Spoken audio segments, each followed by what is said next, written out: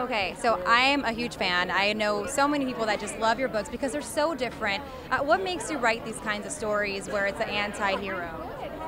I just feel like it's really important to show women in their dark side. I think you see men and their dark sides a lot, especially on TV with, Sopranos and Mad Men and Breaking Bad, and those are done all, wonderfully well. But for me, what was really missing is seeing women with a dark side that's very frightening, and that certainly is Sharp Objects. And so I'm kind of excited to bring that to TV and see what that looks like when a woman confronts that, especially generationally when she goes home, and it's layers and layers of that in this town.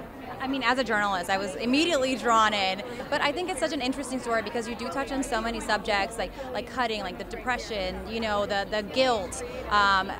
What was the inspiration for Camille?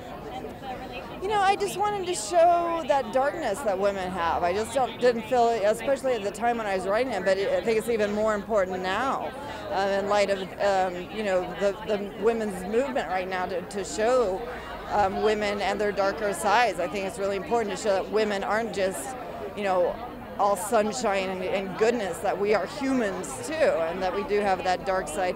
I think it's very important to show that, all sides of women, and that's what this is. And very different from Gone Girl, where it was a film, and this is a series. So how was it different working with the producers and working with everybody to get this together and really expand it over, several episodes?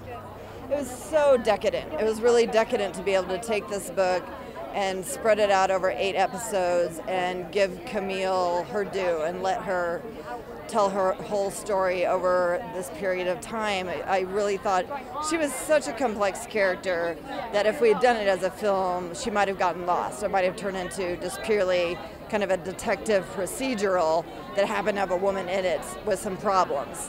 Whereas this is actually a character study that's fueled by a mystery, and you get to really know her.